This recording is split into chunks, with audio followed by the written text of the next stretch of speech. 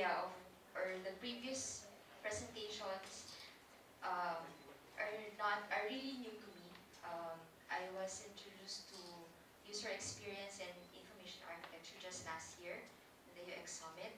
So I hope ito yung topic ko, you can relate to it. Kasi it's not really visual, it's more of textual kasi I will be dealing with government domains. Not really government websites, baka you will expect me to discuss government websites, but no, it's just government domains. So, information architecture, I found this on the Information Architecture Institute. I was trying to relate our job to IA. It defines IA as a practice of deciding how to arrange the parts of something to be understandable. I chose government domains because when you visit a website, it's the first part that you interact with on the browser. Diba? You type in the domain that you want, type in the domain of the website you want to visit. And majority of, or the first thing when you visit a government website is type in a domain. But the problem is, you don't know where to specifically get government information. Diba? For example, you want to apply for a new passport. Where do you go? You go to TFA because it's a well-known government website. For example, you want to avail of a what's a more lesser-known service ng government? Cedula. You want to get a cedula. Where do you go? Diba? Iba-iba yung sinasabi nyo. Pero dahil online tayo, you Google it. Diba? You Google it. How do you get a cedula? Diba? So, yun yung problem kasi hindi yung government, yung entity ng government online, well, sa Philippines, hindi siya well-known to give information that you want. And that is our problem. Tapos yun yung pinatry namin to solve in our project.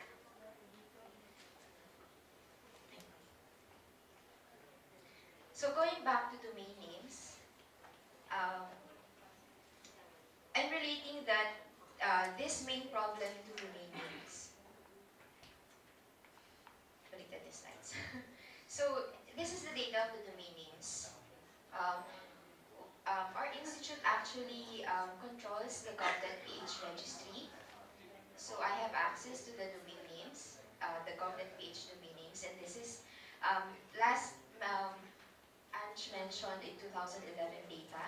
And that data came from me because I audited the Gov.ph domains. The Gov.ph domains, the registry is just a text file. Sino dito ang aware sa DNS architecture? Or sino yung... Wala. Okay. Yes. You're familiar with bind? Yes. Di ba text file lang siya?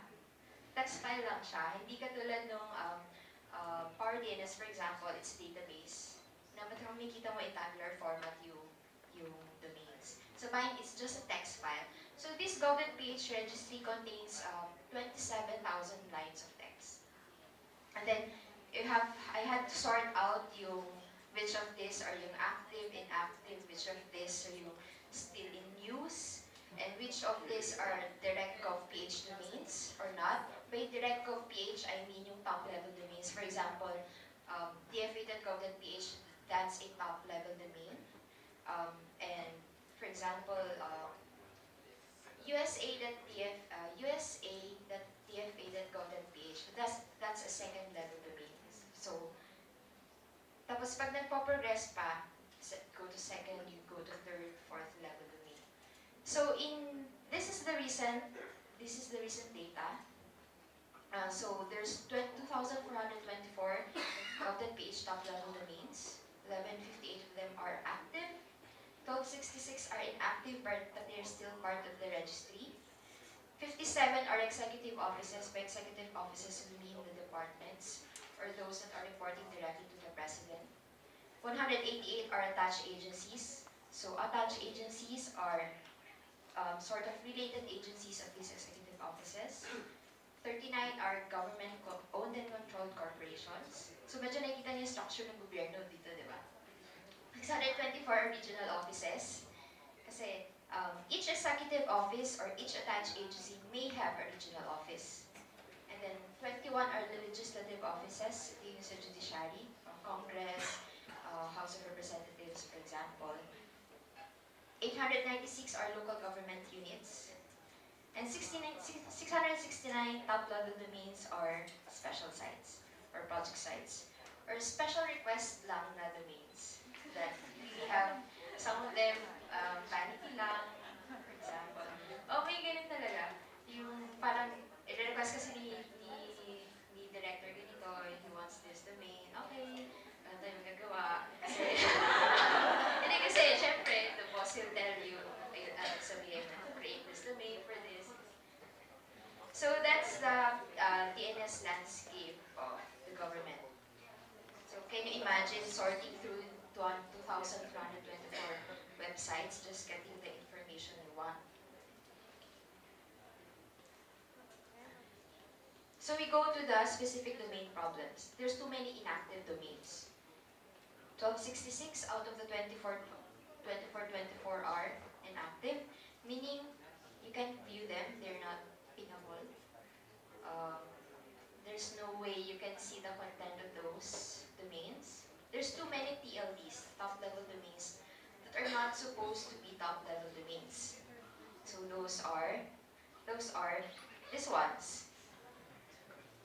Because supposedly, the top-level domains are just these ones, the 57 executive offices. Because there's a hierarchy. Diba? The Office of the President. Sa executive lang to, I'm not touching on the legislative and the judiciary.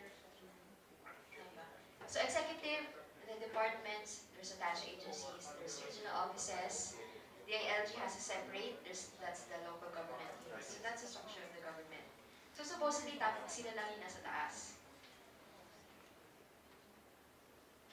And the purpose of some domain names is not discernible at first read. For example, can you tell me what this stands for?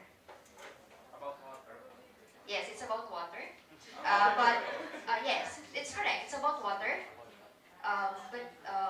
Which particular agency?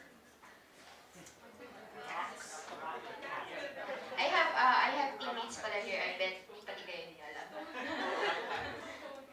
It's a water district under the Local Water Utilities Administration of the municipality, I think, of Bato, Catanduanes. So water district in Bato, Catanduanes. And then this one. No. Who's from Laguna here? Bae. It's Bae. Diba? It's pronounced Bae, diba? Created Gov.ph. And then this one. Cowards. It's also a water district. WD. Water district in Cotabato. History, diba? So how would you know na may ganito pala yung agency na pinag-reveal domain?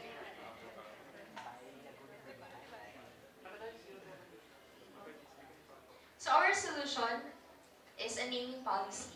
Kasi sa government hindi siya regulated yung domain names. So our solution is to create a naming policy. So ito yung sinasabi ni Ange talaga practical application. Why? Because we want trust auditing, because we want to get back the trust of the citizens sa pagpunta sa government services. And then two, coincide with the government structure. So you know na this domain, this office is part of this office, and this office is part of that office. And then there's the main goal that we want is to focus more on the services offered. So let's see what those are. So first, yung sa naming policy, we came up with this structure. Sa top-level domains, because we previously identified ano yung mga how many number yung ganito. So ito yung nakamap namin na structure dapat ng government domains. So sa top level domain should be departments, independent agencies. Independent agencies kasi they answer directly to the president. Autonomous law enforcement, for example, MMDA, it's also an independent agency, but it's also an autonomous agency. GOCCs, then cross-agency collaborations. These are the big projects.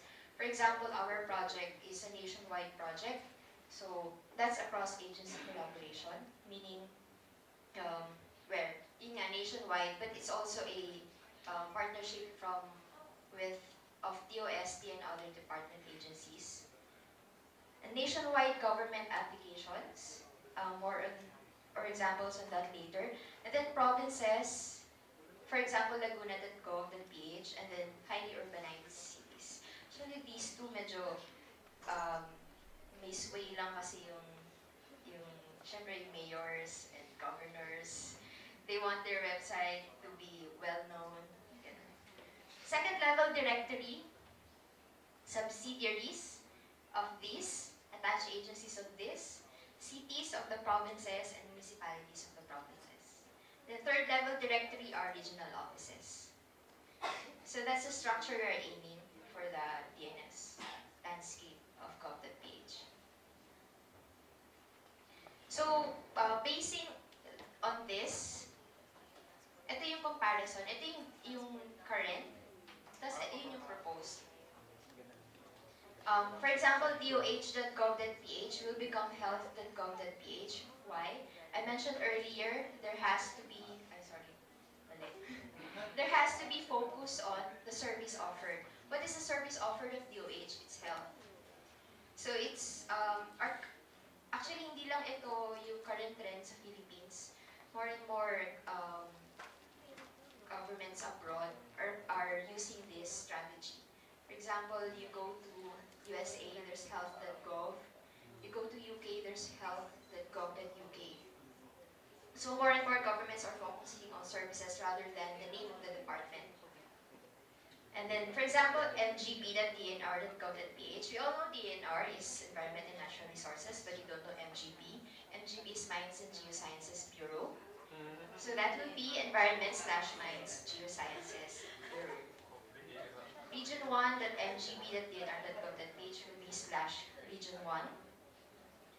sanrafael.gov.ph. There's lots of San Rafael municipalities or cities in the Philippines, but you don't know which province that is. So that will be albay.gov.ph, San Rafael.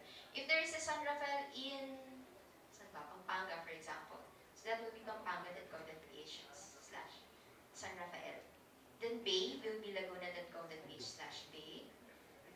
Or Bay. And then this one will be cotabato.gov.ph /water district. And then this is a nationwide project. Free Public Wi-Fi. ICTO is an attached agency of DOST. But you don't know what ICTO is. It's Information and Communications Technology Office. But this is a nationwide project, so that will be freepublicwifi.gov.ph. And then another nationwide service also is liham.gov.ph. That's a mailing service of the government.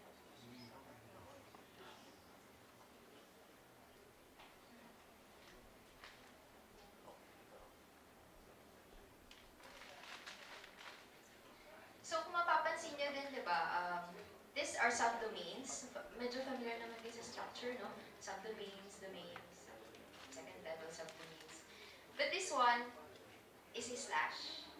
Di ba, for example, ito, DEMGB is a subdomain of DNR.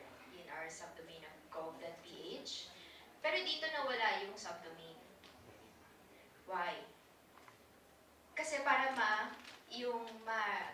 ma-relate mo yung Mines and Geosciences Bureau under the environment website. Kasi ngayon there's lots and lots of websites. So with this, eventually yung goal is to for this website to be attached to this website. Kasi with this structure, the website is separate. Okay pa? So DNR has a separate website, MGB has a separate website. With this, there's just one website of the Environment Department. We also have, ano to? Let's skip that. Okay, so medyo short lang yung talk actually kasi I wanted to just focus on one part of our project kasi it's a big project. It's a nationwide project. Background lang on what our project really is. It's iGov.ph, Integrated Government Philippines. So from the word itself, we aim to integrate all online services of the government into one single portal. So we are creating that nationwide national government portal. So, kung i-discuss ko sa inyo or i-share ko sa inyo yung ginagawa namin, baka masyadong ma-confuse kasi naman kami confused din kami. Kung paano naman isa-structure yung because there's lots of content. Yung kanina mga tinakal nila about maps, about geospatial data, that's just a small part of government information. What more if I share with you each data that each department holds? So I just settled on this domains. So, but we have, this is the solution that we're thinking of right now, but we have a more radical solution. Ito yung pinaka-aim talaga namin. Ito ay pang ano lang sa agency because, you know, government doesn't want change, di ba? Or hirap mag-apply ng change sa government. So that's just a parang pang-entice lang sa kanila. But the more radical solution we have is to remove all the subdomains. There is to have just a Gov.ph domain. Kasi if you want to build trust in the government, ba't ka papupunta sa kung ano-anong website?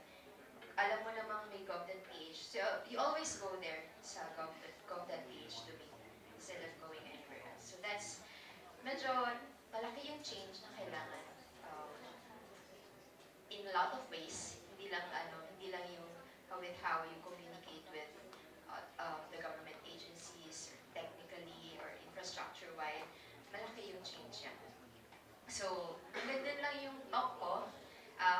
Kanina, tinanong ni Tin, sabi ni Tin, pwede daw na papayag ako ni Ange na mag-speak. I'm not really used to speaking with non-government people. I'm used to,